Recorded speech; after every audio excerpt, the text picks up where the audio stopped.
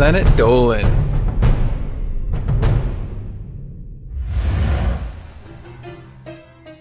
What judge made a man wear a chicken suit in public as his sentence, who was court-ordered to avoid having a girlfriend for 3 years? There are 10 of the most bizarre punishments ever thought up by judges. I'm Danger Dolan, and today I will be your narrator. Number 10. An Ohio judge by the name of Michael Cicconetti has gotten some attention for giving people in his courtroom unusual sentences. When he had a teenage girl in court that had stiffed her cabbie on a 30-mile ride, he gave her a choice. She could do 30 days in jail or walk 30 miles, the same distance as the cab ride. It wasn't like community service where it was just a little bit every week. No, she had to complete a 30-mile walk in 48 hours or less. She also got 4 months of probation and a $100 fine, the amount she owed the cab driver. Don't you hate it when a judge sentences you to exercise? Number 9. Judge Cicconetti strikes again, this time for a bike theft. Again, he could have sentenced the thief to jail for theft after he pled guilty, but instead he offered a community service punishment. In this case, the thief was to ride a bike. Specifically, he got 10 days of community service, which included riding a bike through various communities, promoting a local charity. Number 8. A Colorado judge also believes in making the punishment fit the crime.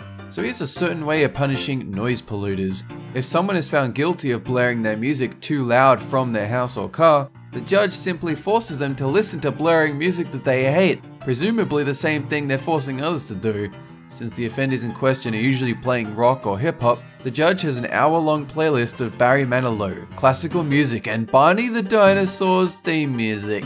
After the punishment, he surveys the offenders on which songs they liked. If too many people like a particular song, he takes it off the playlist. You know what would be a great punishment is if some of those songs, when you play them, it just plays the Rickroll. So every second song, it has the name of some song that you like, and you're like, oh great, you click it, and it's just Rickroll. I'd love that. I should be a judge. Number 7. Sheila Harden got impatient waiting for a school bus to pick up a disabled child, so she drove around it, on the sidewalk. The judge in her case forced her to hold up a sign that said only an idiot would drive on the sidewalk to avoid a school bus. She was also fined $250 and had her license suspended for 30 days. Number 6. Stephen Cranley has a dependent personality disorder that makes it very difficult for him to process rejection. So when his girlfriend tried to break up with him, it promptly turned into an assault case. The Canadian judge barred him from entering into an intimate relationship for 3 years after the fact as a sort of relationship probation until he could get his mental issues under control through counseling. Midway through his sentence, Cranley was again found guilty of assault and unlawful confinement of a woman. This time he was sentenced to 21 months in prison, followed by another 3 years without a girlfriend, which would be difficult to acquire in prison. I'm just saying. Number 5. You thought we're done with Judge Cicconetti? Not yet. I am the law! This time he had to come up with a punishment for a woman abandoning her 7-year-old dog for a week in her house that was covered in several layers of trash. Judge Cicconetti decided the best way to handle that was to make her spend time picking up trash at the city dump. Part of the court order was that she absolutely had to remain in the smelliest part of the dump, preferably where dogs have taken shits, especially her 7-year-old dog. Number 4.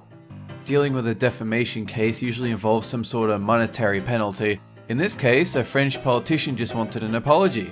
Actually, he wanted 466 apologies sent out on the offender's Twitter account over the course of 30 days. And they were counting too. By the end of the 30 days, the man was to be fined €100 for every apology tweet not sent. That's more than 46,000 euros if he didn't comply at all. Number 3. Daniel Morales stole $250,000 from the Harris County Crime Victims Fund. So not only was he forced to pay that money back, he was also forced to hold up a sign that said exactly that. The sign labeled him as a thief, but perhaps more importantly, it had his name on it.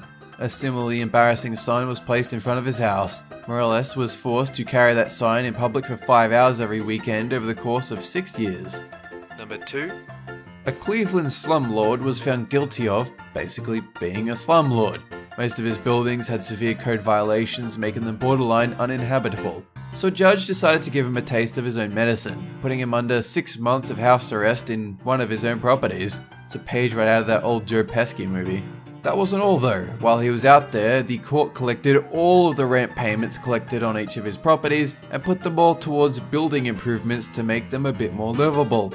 It was also prohibited from renting or selling properties to any more future tenants without court approval. Number 1.